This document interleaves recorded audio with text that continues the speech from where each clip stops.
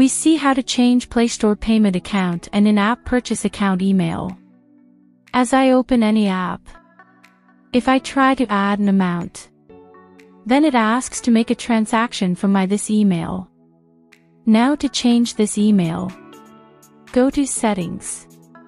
Scroll down and choose Users and Accounts. Go with Google. As in my device, multiple Gmail addresses are logged in. Now select that email shown during the payment transaction. From 3 dots, click on Remove. Don't worry, we can add it again later on. As I go back to the Play Store, tap Profile. From the drop-down menu, tap Add another account. Select Google. Can easily add that Google account that we removed.